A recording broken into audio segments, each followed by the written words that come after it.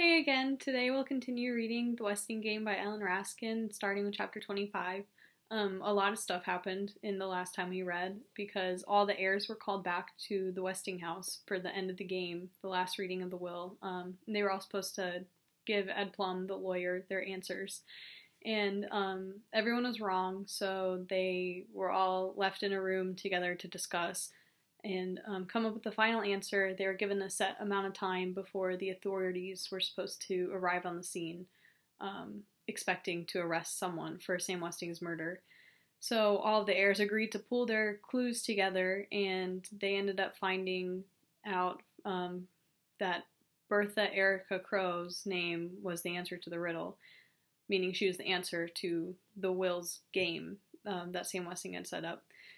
But Judge Ford convinced them all to defend Crow and not step up and give her name because she convinced them all that she was innocent since there's no proof that she killed anyone.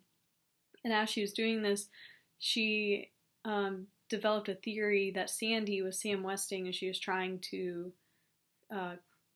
convince everyone of this. And as she was doing that, Sandy suddenly started choking and dropped to the floor,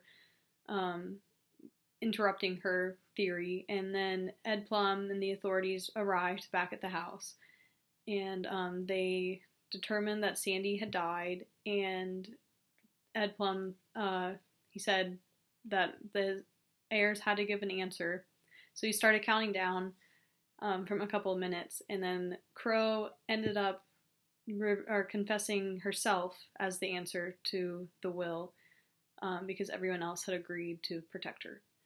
So that is where chapter 25 picks up. Chapter 25, Westing's Wake. Sandy was dead. Crow had been arrested. The 14 remaining heirs of Samuel W. Westing sat in Judge Ford's living room wondering what had happened. At least the guilt is not on our hands, Mr. Hu said, trying to convince himself that a clear conscience was worth $200 million. Crow's going to jail, Otis Amber wailed, and all you do is pat yourself on the back for not being a stoolie. Let me remind you that Crow confessed, Sidel Pulaski reminded him. Crow only confessed to being the answer, nothing more, Angela said, pressing her hand against the tearing pain in her cheek. Even if Sam Westing wasn't murdered, like the judge said, Doug Hu argued, there was nothing wrong with Sandy until he drank from the flask Crow filled. If Crow is innocent, Theo said, that means the murderer is still here in this room. Flora Baumbach tightened her grip on Turtle, who was nestled in her arms. Poor Crow, Otis Amber muttered. Poor Crow. Poor Sandy, you should say, Turtle responded angrily. Sandy's the one who's dead. Sandy was my friend. You should have remembered that before you kicked him, Dendier remarked. I never kicked Sandy. Never. The intern turned sideways in his chair in case of attack, but the kicker stayed slumped in sadness. Well, someone kicked him today. That was one mean bruise he had on his shin. That's a lie. That's a disgusting lie, Turtle shouted. The only person I kicked today was Barney Northrup, and he deserved it. I didn't even see Sandy until tonight at the Westing house. Right, Baba? That's right, Flora Baumbach said, handing Turtle a Westing facial tissue. But Turtle was not about to cry again in front of everybody, like a baby. If only she could forget how he looked, suffering, dying, the twisted body, the chipped tooth, that horrible twitch, that one eye, that was the worst, that one eye blinking. Sandy used to wink at her like that when he was alive. Turtle blew her nose loudly to keep from sobbing. Sandy was my friend too, Theo said. I was playing chess with him in the game room, but he didn't know I knew. Why is everybody lying? Turtle slumped further into Flora Baumbach's arm. Sandy was her friend, not Theo's, and Sandy didn't know how to play chess. The judge, too, was surprised. How can you be certain it was Mr. McSuthers you're playing with, Theo? That's what partners are for. Doug watched the chess table to see who was moving the white pieces, Theo replied. Again, the track star thrust his I'm number one fingers high in the air. Dumb jock, thought Mr. Hu. Doesn't he realize this is a wake? But he is the champ. My son's the champ. Doug win, said Madame Hu. They did not suspect her any more. Good, very good. But it was so sad about the door guard. Theo went on in a mournful voice. I'm sort of glad Sandy didn't go back to the chessboard after my last move. He never knew he lost the game. Did you checkmate him? The judge asked. Could she have been right about Miss McSuthers after all? No, a disguise was one thing, but Sam Westing lose a game of chess? Never. Well, not exactly checkmate, Theo replied, but Sandy would have had to resign. I took his queen. The queen's sacrifice! The famous Westing trap. Judge Ford was certain now, but there were still too many unanswered questions. I'm afraid greed got the best of you, Theo. By taking the White's queen, you were tricked into opening your defense. I know. I've lost a few games that way myself. Theo recalled the position of the chessman, thankful that his skin was too dark to reveal his blushing. Turtle almost smiled. That Theo thinks he's so smart. Well, Sandy showed him. Sandy beat him at chess. But Sandy didn't play chess, and she never kicked him either. Bucktooth Barney Northrup was the one she kicked, not Sandy. But Sandy had the sore shin. Bucktooth, Chiptooth, the crooked false teeth in the dentist's office. Sandy's dentist. Cheer up, my friend. The game's not over. You can still win. I hope you do. Those were the last words Sandy said to her. He winked when he said that. Winked! One eye winked! Dead Sandy had winked at her. Sandy had winked! Oh my, Flora Baumbach exclaimed as Turtle suddenly bolted from her arms. Angela, could I see your copy of the will? Angela handed it over. She could not refuse her sister anything now. Turtle leaned against the dark window, poring over Sidel Pulowski's transcript of the will. First, I returned to live among my friends and my enemies. I came home to seek my heir, aware that in doing so I faced death. And so I did. To seek my heir, Turtle repeated to herself. Today I have gathered together my nearest and dearest, my 16 nieces and nephews. Sit down, Grace Windsor Wexler, to view the body of your Uncle Sam for the last time. Tomorrow its ashes will be scattered to the four winds. Winds? Windclopple, Turtle said aloud. Her mother had been right all along about being related to Sam Westing. Windclopple, Grace mumbled. Jake patted her head. Windclopple, the judge repeated. At least she could explain that. Crow married a man named Windclopple, who then changed his name to Westing. Bertha Erica Crow was the former wife of Samuel W. Westing. They had one child, a daughter, who drowned the night before her wedding. It was rumored that she killed herself rather than marry the man her mother had chosen for her. If Sam Westing blamed his wife for their daughter's death, then the sole purpose of this game was to punish Crow. Crow was Sam Westing's ex-wife? The heirs found that hard to believe. Then why would Mr. Westing give her a chance to inherit the estate? Theo asked. Maybe he wanted his enemies to forgive him, Chris said. Ha, said Mr. Who, one of the enemies. Turtle read on. Second, I, Samuel W. Westing, hereby swear that I did not die of natural causes. My life was taken from me, by one of you. The police are helpless. The culprit is far too cunning to be apprehended for this dastardly deed. What does dastardly mean? Oh my, Flora Baumbach was relieved to hear Jake Wexler define the word as cowardly. I alone know the name. Now it is up to you. Cast out the sinner, let the guilty rise and confess. Third, who among you is worthy to be the Westing heir? Help me. My soul shall roam restlessly until that one is found. For the first time since Sandy died, Turtle smiled. Judge Ford sat in glassy-eyed thought, elbows propped on the desktop, her chin resting on her folded hands. Why, indeed, was Crow an heir? Sam Westing could have pointed his clues at the Sunset Tower's cleaning woman without naming her an heir.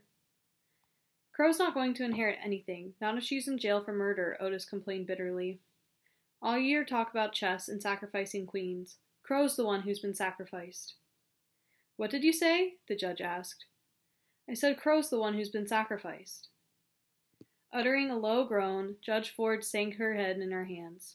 The queen's sacrifice. She had fallen for it again. Westing had sacrificed his queen, Crow, distracting the players from the real game. Sam Westing was dead, but somehow or another he would make his last move. She knew it. She felt it deep in her bones. Sam Westing had won the game. Stupid, stupid, stupid, she said. The heirs stared in amazement. First they are told that Samuel W. Westing was married to their cleaning woman. Now a judge is calling herself stupid. It couldn't be true. Sam Westing wasn't stupid, Denton Deere declared. He was insane.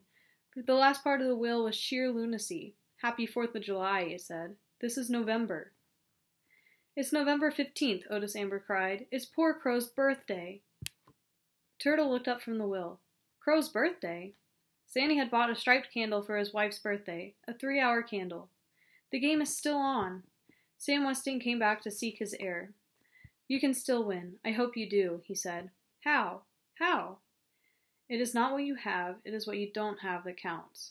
Whatever it was she didn't have, she'd have to find it soon, without letting the others know what she was looking for.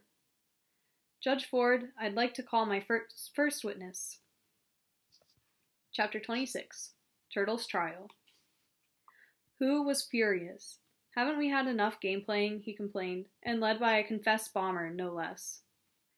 Judge Ford rapped for silence with the walnut gavels presented to her by associates on her appointment to a higher court. Higher court?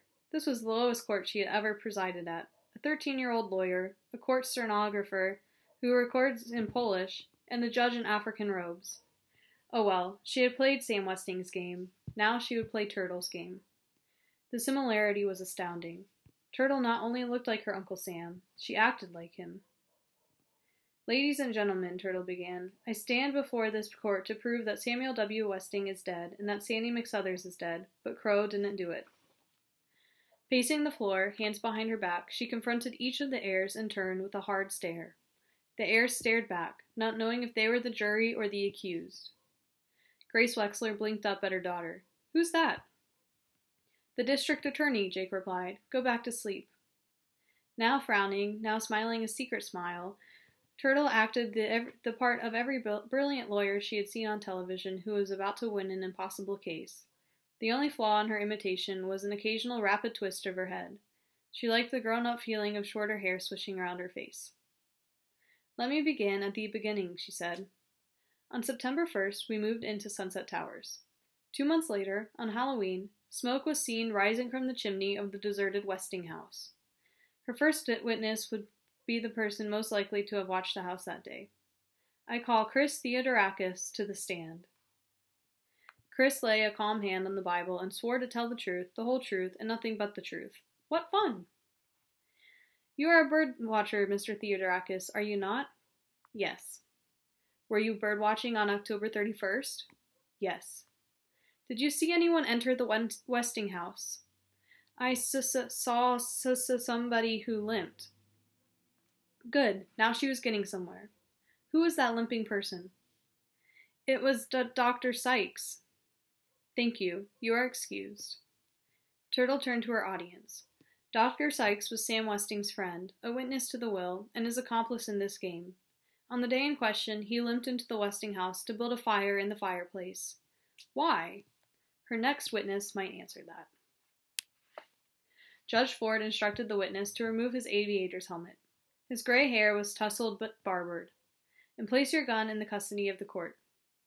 Oh my, Flora Baumbach gasped as Otis Amber unzipped his plastic jacket, pulled a revolver from his shoulder holster, and handed it to the judge, who locked the gun in her desk drawer. Turtle was as startled as the other tenants. Mr. Amber, she began bravely, it seems that we are not all who we say we are. In other words, who exactly are you? I'm a licensed private investigator. Then why were you disguised as an idiot delivery boy? It was my disguise. Turtle was dealing with a practice witness. Mr. Amber, who employed you? That's privileged information, he said. The judge interceded. It would be best to cooperate, Mr. Amber, for Crow's sake. I had 3 clients, Samuel W. Westing, Barney Northrup, and Judge J.J. Ford. Turtle stumbled over her next question. What were you hired to do, and when and what did you find out? Tell us everything you know. It was unsettling to see Otis Amber act like a normal human being. 20 years ago, after his wife left him, Samuel W. Westing hired me to find Crow, keep her out of trouble, and make sure she never used the Westing name. I assumed this disguise for that purpose. I mailed in my reports and received a monthly check from the Westington Bank until last week, when I was notified that my services were no longer needed. But Crow still needs me, and I'll stick by her, no matter what. I've grown fond of the woman. We've been together such a long time. How and why did Barney Northrup hire you? Amber is second in the phone book under private investigators. Maybe Joe Aaron's phone was busy that day. Anyhow, Barney Northrup wanted me to investigate 6 people. What 6? Judge J.J. Ford, George Theodorakis, James Hu, Gracie Winclapple, Flora Bombach, and Sybil Pulowski. I made a mistake on the last one. I wasn't aware of the mix-up until I looked into Crow's early life for the judge. It seems I confused a Sybil Pulowski with a Sidel Pulowski. Would you please repeat that? The court stenographer asked. Sidel Pulowski, December repeated, then turned to the judge. I couldn't tell you about Crow's relationship to Sam Westing. Conflict of interest, you understand. Judge Ford understood very well. Sam Westing had predicted every move she would make. That's why Otis Amber, with his privileged information, was one of the heirs. That, and to convince Crow, the queen, to play the game. Turtle had more questions. Are you saying that Barney Northrup didn't ask you to investigate Denton Deer or Crow or Sandy? That's right. Denton Deer turned up in my report on Gracie Winclapple, the Wexlers. Barney Northrup said he was looking to hire a cleaning woman for Sunset Towers, good pay and a small apartment, so I recommended Crow. I don't know how Sandy got the doorman's job. Mr. Amber, you were also hired by Judge Ford, I assume to find out who everybody really was. Did you investigate all 16 heirs for the judge? I didn't investigate the judge or her partner. The judge bristled at the reminder of her stupidity. Therefore, Turtle continued, you have never investigated the man we knew as Sandy McSuthers for any of your clients. Never. One more question. It was the question she had planned to ask before learning that Otis Amber was not who he seemed to be. On the afternoon of Halloween, when we were watching the smoke in the Westinghouse chimney, you told a story about a corpse on an oriental rug.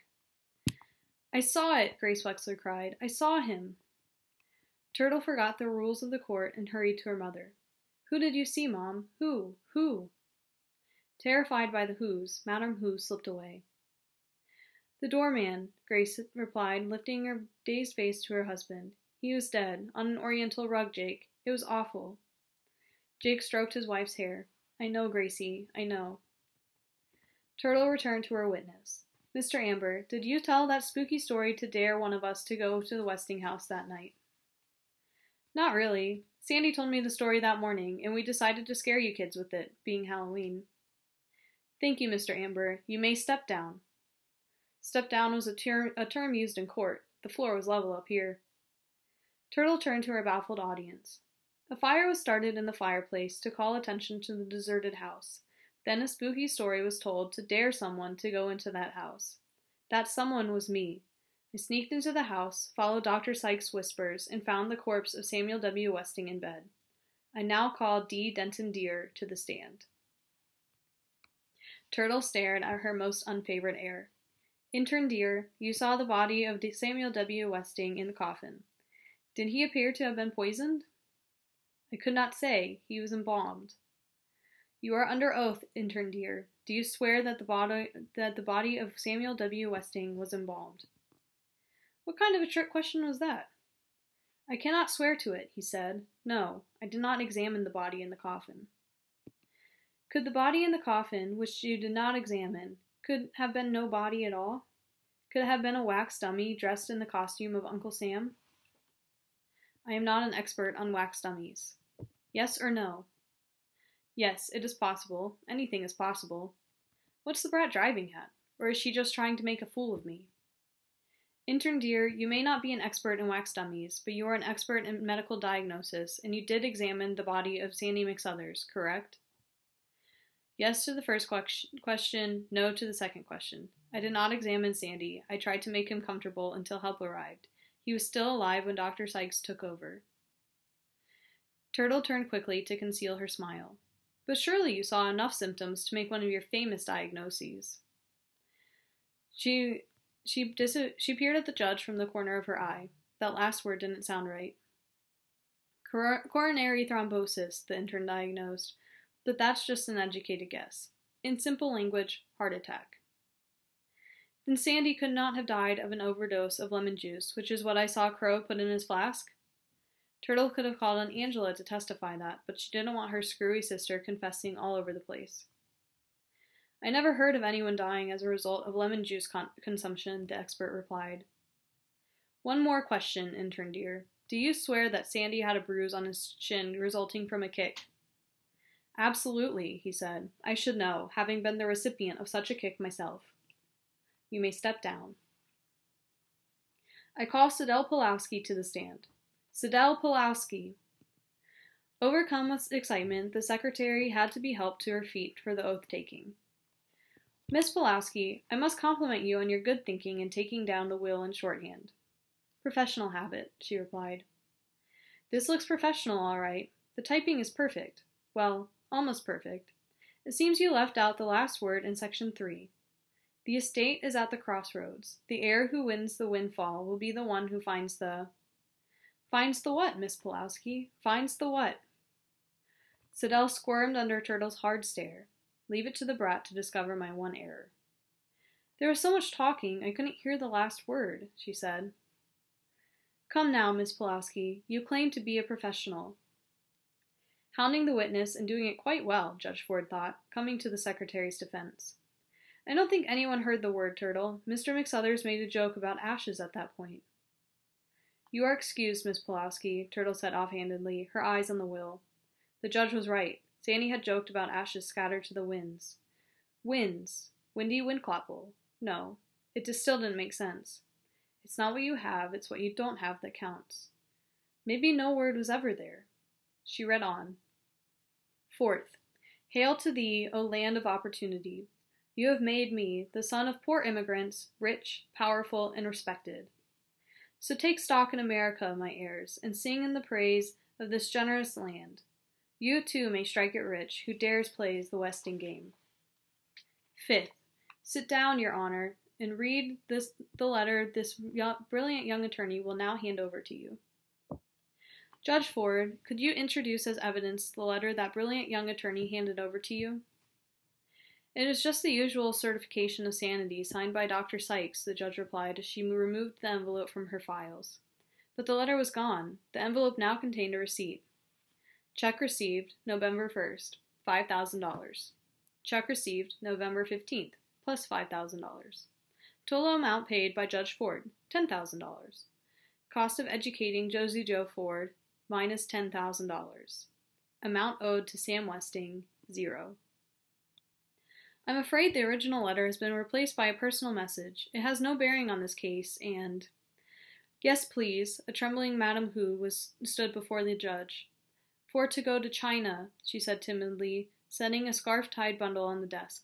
Weeping softly, the thief shuffled back to her seat. The judge unknotted the scarf and let the flowered silk float down around the booty. Her father's railroad watch, a pearl necklace, cufflinks, a pin and earring set, a clock. Grace Wexler's silver cross never did turn up. My pearls! Flora Baumbach exclaimed with delight. Wherever did you find them, Madame Hu? I'm so grateful. Madame Hu did not understand why the round little lady was smiling at her. Cautiously she peered through her fingers. Oh! The other people did not smile. They know she was bad, and Mr. Hu, his anger drowned in his shame. Perhaps stealing is not considered stealing in China, Sidel Pulowski said in a clumsy gesture of kindness. The judge rapped her gavel. Let's continue with the case on hand. Are you ready, counselor? Yes, Your Honor, in a minute. Turtle approached the frightened thief. Here, you can keep it. With shaking hands, Madame Hu took the Mickey Mouse clock from Turtle and clutched the priceless treasure to her bosom. Thank you, good girl, thank you, thank you. That's okay, she said. The heirs were anxious for the trial to continue. They pitied the poor woman, but the scene was embarrassing. 1/2 hour to go. Turtle was so close to winning she could feel it, taste it, but the answer still eluded her. Ladies and gentlemen, who was Sam Westing? She began. He was poor Windy Windclapple, the son of immigrants. He was rich Sam Westing, the head of a huge paper company. He was a happy man who played games. He was a sad man whose daughter killed herself. He was a lonely man who moved to a faraway island. He was a sick man who returned home to see his friends and relatives before he died. And he did die, but not when he thought when we thought he did. Sam Westing was still alive when the will was read. The judge rapped for order. Turtle continued. The obituary, probably phoned into the newspaper by Westing himself, mentioned 2 interesting facts. 1. Sam Westing was never seen after his car crashed. 2. Sam Westing acted in 4th of July pageants, fooling everybody with his clever disguises. Therefore, I submit that Sam Westing was not only alive, Sam Westing was disguised as one of his own heirs. No one would recognize him. With that face bashed in from the car crash, his disguise could be simple. A baggy uniform, a chipped front tooth, broken eyeglasses. Sandy? Does she mean Sandy? The judge had to pound her gavel several times. Yes, ladies and gentlemen, Turtle went on. Sam Westing was none other than our dear friend Sandy, the doorman. But Sam Westing did not drink, you say. Neither did Sandy. I used his flask on Halloween, and there was a funny aftertaste in my pop, but not of whiskey. I know how whiskey tastes, because I use it for toothaches. It was medicine. Sandy was a sick man, and the flask was part of his disguise, but it also contained the medicine that kept him alive. Turtle surveyed her stupefied audience. Good, they bought her little fib. As I said earlier, I saw Crow fill the flask with lemon juice in the kitchen, but I saw something even more interesting on my way back to the game room. I saw Sandy coming out of the library. Sam Westing, as Sandy, wrote the last part of the will after the answers were given, then locked it in the library desk with the duplicate key.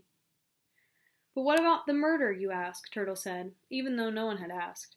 There was no murder. The word murder was first mentioned by Sandy to put us off the track. I did not die of natural causes, the will says. My life was taken from me, by one of you. Sam Westing's life was taken from him when he became Sandy McSuthers, and Sandy died when his medicine ran out. Turtle paused in a pretense of letting the heirs mull over her last words, trying to figure out what to do next. Why did Turtle leave out Barney Northrup, the judge wondered. She knows Northrup and McSuthers were the same man because of the bruised shin. Either she doesn't want to confound the jury, or she has no more idea than I have why Sam Westing had to play 2 roles. Why did Sam Westing have to play 2 roles? Turtle wondered. He had a big enough part as the doorman without playing the real estate man as well. Why 2 roles? No, not 2, 3. Wendy Winclopple took 3 names. 1. Samuel W. Westing. 2. Barney Northrup. 3. Sandy McSuthers. The judge had a question. Surely Mr. McSuthers could have had his prescription refilled, or are you implying he committed suicide? Pardon me? Turtle was searching the will. The estate is at the crossroads. The heir who wins the windfall will be the one who finds the 4th. That's it. That has to be it. The heir who wins the windfall will be the one who finds the 4th. Wendy Winclopple took 4 names, and she knew who the 4th one was. Keep calm, Turtle Alice Tabitha Ruth Wexler. Slowly, very slowly, turn towards the judge, act dumb, and ask her to repeat the question. I'm sorry, Your Honor. Would you repeat the question? Turtle knows something. The judge had seen that expression before. Sam Westing used to look like that before he won a game. I asked if you consider Sandy's death a suicide. No, ma'am, Turtle said sadly, very sadly. Sandy McSuthers, Sam Westing, suffered terribly from a fatal disease. He was a dying man who chose his time to die. Let me read from the will. 6. Before you proceed to the game room, there will be 1 minute of silent prayer for your good old Uncle Sam. Ladies and gentlemen, heirs, for we all inherited something, let us bow our heads in silent prayer for our benefactor Sam Westing, alias Sandy the doorman. Crow! Otis Amber leaped to his feet as Ed Plum led the cleaning woman through the door. Chapter 27. A Happy 4th. His aviator's helmet again flapping over his ears, Otis Amber danced up to his soup kitchen companion, flung his arms around the taut body, and squeezed her tightly. Hey, Crow, old pal, old pal, old pal. They said I was innocent, Otis. They said I was innocent, she replied vaguely. Angela, too, wanted to hug her and welcome, but closeness was not possible for either of them. Instead, Angela offered a crooked smile. Crow nodded and lowered her eyes, only to raise them to Madame Who, clutching a Mickey Mouse clock. Things very good, Madam Hu said, extending her free hand and shaking Crow's hand up and down. It was all a regrettable mistake, Ed Plum explained to the judge. Can you imagine? That sheriff wanted to arrest me, not Crow. Me, Edgar Jennings Plum. He wanted to arrest the attorney. Fortunately, the coroner determined that Mr. McSuthers died of a heart attack, as did Samuel W. Westing. Then Turtle's right, Theo said. There was no murder. The coroner was part of the plot. Ed Plum had no idea what Theo was talking about. Masking his ignorance with arrogance, he continued. I had my suspicions about this entire affair from the start. I came here for one reason only, to announce my resignation from all matters regarding the Westing estate, with sincere apologies to all concerned. Wasn't there a last document? Judge Ford asked, knowing that Sam Westing had to make his last move. Yes, but as I no longer take a legal interest, please turn it over to the court, she said. Baffled by the word court, the lawyer set the envelope on the desk and found his way out of Sunset Towers. Without once clearing her throat, Judge Ford proceeded to read the final page of the will of Samuel W. Westing. 17th. Goodbye, my heirs. Thanks for the fun and games. I can rest in peace knowing I was loved as your jolly doorman. 18th. I, Samuel W. Westing, otherwise known as Sandy McSuthers, and others, do hereby give and bequeath all the property and possessions in my name as follows. To all of you, in equal shares, the deed to Sunset Towers, and to my former wife, Bertha Erica Crow, the $10,000 check forfeited by Table 1, and two $10,000 checks endorsed by J.J. Ford and Alexandra McSuthers. 19th. The sun has set on your Uncle Sam. Happy birthday, Crow, and to all of my heirs, a very happy 4th of July. Judge Ford set the document down. That's it. That's it? What about the $200 million? The heirs wanted to know. We lost the game, the judge explained, staring at Turtle, her face a mask of sad, childlike innocence as she nestled once again in Flora Baumbach's arms. I think. Turtle rose and walked to the side window, seeking the Westing house, which stood invisible in the moon-clouded night. Hurry up, Uncle Sam. I can't keep up this act much longer. The candle must have burned through the last stripe by now. Behind her, the discontented heirs grumbled. He made fools of us all. He played us like puppets. He was a good man. He was a vengeful man, a hateful man. Windclopple? He tricked us, the cheat, a madman, a stark, raving mad. Oh my, just listen to you, Flora Baumbach said. You each have $10,000 more than you started with, and an apartment building to boot. This man is dead, so why not think the best? Boom! Boom! Boom! Happy 4th of July, Turtle shouted as the first rockets lit up the Westing house, lit up the sky. Boom, boom, boom, boom, boom! The heirs gathered around Turtle at the window. Boom! Stars of all colors bursting into the night, silver pinwheels spinning, golden lances up, up, boom!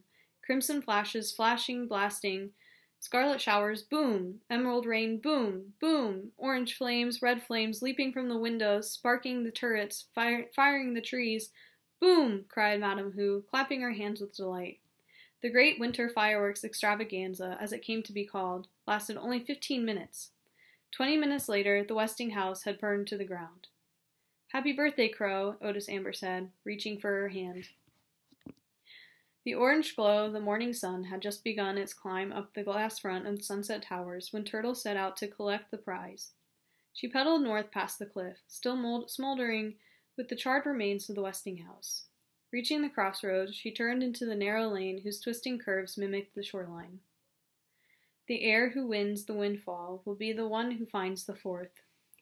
It was so simple once you knew what you were looking for.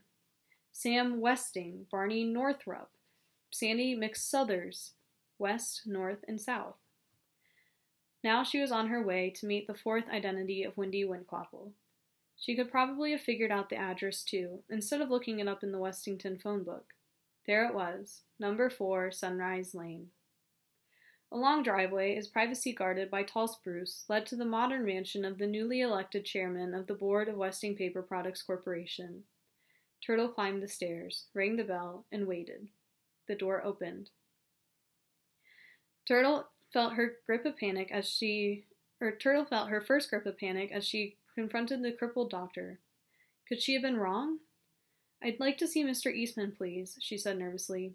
"Tell him Turtle Wexler is here." "Mr. Eastman is expecting you," Dr. Sykes said. "Go straight down the hall."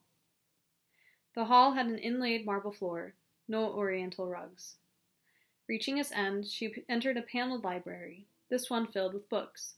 There he was, sitting at the desk. Julian R. Eastman rose. He looked stern, and very proper. He wore a gray business suit with a vest, a striped tie. His shoes were shined. He limped as he walked towards her, not the crooked limp of Dr. Sykes, just a small limp, a painful limp.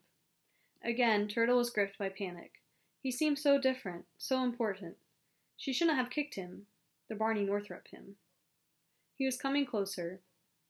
His watery blue eyes stared at her over his rimless half glasses. Hard eyes. His teeth were white, not quite even. No one would ever guess they were false. He was smiling. He wasn't angry with her. He was smiling. "Hi, Sandy," Turtle said. "I won!" Chapter 28. And then. Turtle never told. She went to the library every Saturday afternoon, she explained, which was partly true. "Make your move, Turtle. You don't want to be late for the wedding." The ceremony was held in Shin Hu's restaurant. Grace Wexler, recovered from a world record hangover, draped a white cloth over the liquor bottles and set a spray of roses on the bar. No drinks would be served today.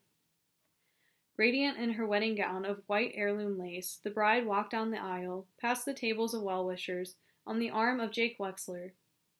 Mr. Hu, the best man, beamed with pride at her light footsteps as he supported the knee-knocking, nervous groom. A fine red line of a scar marked Angela's cheek, but she looked content and lovely as ever in her pale blue bridesmaid's gown. The other bridesmaid wore pink and yellow with matching crutches. The guests cried during the wedding and laughed during the reception. Flora Baumbach smiled and cried at the same time. "You did a good job altering the wedding dress, Baba," Turtle said, which made the dressmaker cry even harder. "A toast to the bride and groom," Jake announced, raising his glass of ginger ale. "To Crow and Otis Amber." The heirs of Uncle Sam Westing clinked glasses with the members of the Good Salvation Soup Kitchen, sobered up for this happy occasion. To Crow and Otis Amber. Apartment 4D was bare. For the last time, Judge Ford stared out the side window to the cliff where the Westing house once stood. She would never solve the Westing puzzle. Perhaps it was just as well. Her debt would finally be repaid, with interest. The money she received from the sale of her shares of Sunset Towers would pay for the education of another youngster, just as Sam Westing had paid for hers. "Hi, Judge Ford. I came to say goodbye," Chris said, wheeling himself through the door. "Oh, hello, Chris. That was nice of you. But why aren't you studying? Where's your tutor?" She looked at the binoculars hanging from his neck. "You haven't been bird watching again, have you? There'll be plenty of time for birds later. First, you must catch up on your studies if you want to get into a good school." Good heavens, she was beginning to sound like Mr. Hu.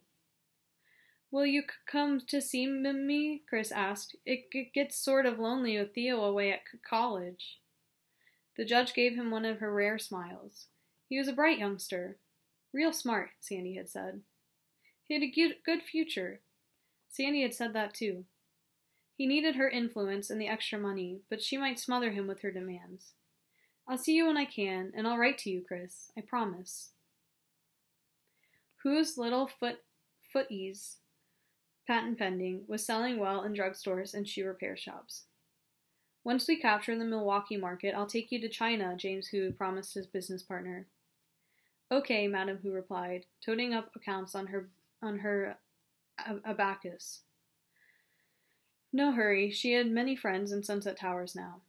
And no more cooking, no more tight dresses slid up her thigh. Her husband had bought her a nice pantsuit to wear when they called on customers, and for her birthday Doug had given her one of his medals to wear around her neck. The secretary to the presidents of Schultz Sausages was back on the job. Her ankle mended, Sidel Pulaski had discarded her crutches. She had all the attention she could handle without them. After all, she was an heiress now. It wasn't polite to ask how much, but everyone knew Sam Westing had millions. Of course, she could retire to Florida, she said, but what would poor Mr. Schultz do without her? And then one unforgettable Friday, Mr. Schultz himself took her to lunch. Jake Wexler had given up his private practice, both private practices, now that he had been appointed consultant to the governor's inquiry panel for a state lottery, thanks to a recommendation by Judge Ford. Grace was proud of him, and his daughters were doing well. In fact, everything was fine, just fine. Who's on First was a great success. Grace Wexler, the new owner, offered free meals to the sports figures who came to town, and everyone wanted to eat where the athletes ate. The restaurant's one windowless wall was covered with autographed photographs of Brewers, Packers, and Bucks. Grace straightened the framed picture of a smiling champion, signed, "To Grace W. Wexler, who now serves the number one food in town, Doug Who." She certainly was a lucky woman, a respected restaurateur, a wife of a state official, and mother of the cleverest kid who ever lived. Turtle was going to be somebody someday. A narrow scar remained, and would always remain, on Angela's cheek. It was slightly raised, and she had developed a habit of running her fingers along it as she pored over her books. Enrolled in college again, she lived at home to save money for the years of medical school ahead. She had returned the engagement ring to Denton Deere. She had not seen him since Crow's wedding. Ed Plum had stopped calling after 10 refusals. Angela had neither the time nor the desire for a social life, what with studying, her weekly shopping day with Siddell, and Sundays spent helping Crow and Otis in the soup kitchen. "Study, study, study," Turtle said. Angela saw little of her sister, who was either at school, in Flora Baumbach's apartment, or at the library. "Hi, Turtle. How come you're so happy today?" "The stock market jumped 25 points. The newlyweds, Crow and Otis Amber, moved into the apartment above the Good Salvation soup kitchen. The storefront mission had been renovated and expanded with money from the inheritance. Grace Wexler had supervised the decorations. Copper pots hung from the ceiling, the pews were padded with flowered cushions and fitted with hymn book pockets and drop-leaf trays. There was meat in the soup and fresh bread every day. Chapter 29. 5 years pass. The former delivery boy danced into the Who's new lakefront home. "Let's give a cheer! The Ambers are here!" Otis came to celebrate Doug's victory, wearing the old zippered jacket and aviator's helmet. He had even let stubble grow on his chin. The only thing missing was his delivery bike. They had come up in the soup kitchen van. "Thank you for the generous donation, Mr. Who. God bless you," Crow said. "Otis and I distributed the inner souls among our people. It helped their suffering greatly." She looked worn, her skin pulled tight against the fragile bones, and she still wore black. Mr. Who, on the other hand, was stouter and less angry. In fact, he was almost happy. Business was booming. Milwaukee loved Who's little footies, and so did Chicago and New York and Los Angeles, but he still had not taken his wife to China. Theo Theodorakis, graduate of journalism school, cub reporter, held up the newspaper, hot off the press. "Olympic hero comes home." 4 columns were devoted to the history and achievement of the gold medal winner who had set a new record for the 1,500-meter run. Theo had not actually written the article on the local hero, but he had sharpened pencils for the reporter who did. "Take a bow, Doug," Mr. Who said, beaming. Doug leaped on a table and thrust his index fingers high in the air. "I'm number 1, he shouted. The Olympic gold medal hung from his neck, confetti from the parade dotted his hair. The Westing heirs cheered. "Hello, Jake. I'm so glad you could come," Sunny, as Madam Who was now called, said, shaking the hand of the chairman of the State Gambling Commission. "Boom," Jake Wexler replied. "Hello, Angela." Denton Deere had grown a thick mustache. He was a neurologist. He had never married. "Hello, Denton." Angela's golden hair was tied in a knot on the nape of her neck. She wore no makeup. She was completing her 3rd year of medical school. It's been a long time. "Remember me?" Siddell Pulaski wore a red and white polka dot dress and leaned on a red and white polka dot crutch. She had sprained her knee dancing a tango at the office party. "How could I ever forget you, Miss Pulaski?" Denton said. "I'd like you to meet my fiancé, Conrad Schultz, president of Schultz Sausages." "How do you do?" Judge Ford, I'd like you to meet my friend, Shirley Staver. Chris Theodorakis was in his junior year at college. A medication recently discovered kept his limbs steady and his speech well controlled. He sat in a wheelchair, as he always would. Hello, Shirley, the judge said. Chris has written so much about you. I'm sorry I'm such a poor correspondent, Chris. I found myself in a tangle of cases this past month. She was a judge on the United States Circuit Court of Appeals.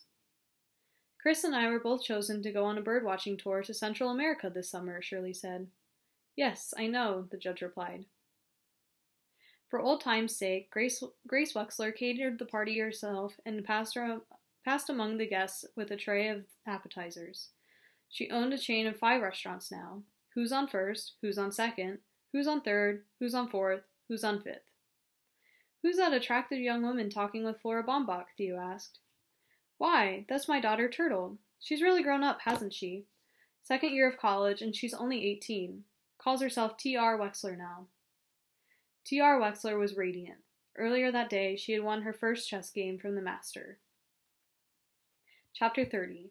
The End? Turtle spent the night at the bedside of 85-year-old Julian R. Eastman. T.R. Wexler had a master's degree in business administration, an advanced degree in corporate law, and had served 2 years as legal counsel to the Westing Paper Products Corporation. She had made $1 million in the stock market, lost it all, then made $5 million more. This is it, Turtle. His voice was weak. You can die before my very eyes, Sandy, and I wouldn't believe it. Show some respect. I can still change my will. No, you can't. I'm your lawyer, she said. That's the thanks I get for that expensive education. How's the judge? Judge Ford has just been appointed to the United States Supreme Court. What do you know? Honest Josie Joe on the Supreme Court. She was a smart kid, too, but she never once beat me at chess. Tell me about the others, Turtle. How's poor saintly Crow? Crow and Otis are still slopping soup, Turtle fibbed. Crow and Otis Amber had died 2 years ago, within a week of each other. And that funny woman with the painted crutches, what's her name? Sidel Pulowski Schultz. She and her husband moved to Hawaii. Angela keeps in touch. Angela, and how is your pretty sister, the bomber? Turtle never knew he knew. Angela is an orthopedic surgeon. Julian R. Eastman was an old man, but suddenly his mind, too, was old. For the first time since the Westing game, he was wearing the dentures with the chipped front tooth. He had turned back to his happiest times. Sandy was dying, and he was really dying. Turtle held back her tears. Angela and Denton Deer are married. They have a daughter named Alice. Alice. Doesn't Flora Baumbach call you Alice? She used to. She calls me TR, as everyone does. How is the dressmaker, Turtle? Tell me about them. Tell me about all of them. Flora Baumbach had given up dressmaking when she moved in with Turtle years ago. Baba as well. Everyone as well. Mr. and Mrs. Theodorakis. Remember, they had the coffee shop in Sunset Towers. They retired to Florida. Chris and his wife Shirley teach ornithology at the university. They're both professors. Chris discovered a new subspecies on his last trip to South America. It's named after him, the something Christos parrot. The something Christos parrot. I like that. And the track star, has he won any more medals? 2 Olympic golds in a row. Doug is a sports announcer on television. And how is Jimmy Who's invention going? I gave him the idea, you know. It looks like a real winner, Sandy. Mr. Who, too, was dead. Sunny Who finally made her trip to China, but returned to carry on the business. And tell me about my niece, Gracie Winclopple. Does she still think she's a decorator? Mom went into the restaurant business. She has a chain of 10. 9 are quite successful. I keep telling her to give up on Who's on the 10th, to cut her losses, but she's stubborn as ever. I guess she hangs on to it because it's in Madison, to be near Dad. He's now the state crime commissioner. He's well qualified for the job, he said. And your husband, how's his writing coming along? He had remembered. Theo's doing fine. The first novel sold about 6 copies, but it's got great reviews. He's just about finished with the second book. And when are you two going to have children? Someday. Turtle and Theo had decided against having children because of the possibility of inheriting Chris's disease. If it's a boy, we'll name him Sandy, and if it's a girl, well, I guess we can name her Sandy too. The old man's voice was barely audible now. Did you say Angela had a little girl? Yes, Alice. She's 10 years old. Is she pretty like her mother? I'm afraid not. She looks a lot like you and me. Turtle? Yes, Sandy. Turtle? I'm right here, Sandy. She took his hand. Turtle, tell Crow to pray for me. His hand turned cold, not smooth, not waxy, just very, very cold. Turtle turned to the window. The sun was rising out of Lake Michigan. It was tomorrow. It was the 4th of July. Julian R. Eastman was dead, and with him died Wendy Windclapple, Samuel W. Westing, Barney Northrup, and Sandy McSuthers, and with him died a little of Turtle. No one, not even Theo, knew her secret. T.R. Wexler was understandably sad over the death of the chairman of the board of Westing Paper Products Corporation. She had been his legal advisor. She would inherit his stock and serve as a director of the company until the day she, too, would be elected chairman of the board. Veiled in black, she hurried from the funeral services. It was Saturday, and she had an important engagement. Angela brought her daughter, Alice, to the Wexler Theodorakis mansion to spend Saturday afternoons with her aunt. There she was, waiting for her in the library. Baba had tied red ribbons in the one long pigtail down her back. Hi there, Alice, T.R. Wexler said. Ready for a game of chess? That's the end of the Westing game. Thank you for listening. I hope you enjoyed it as much as I did.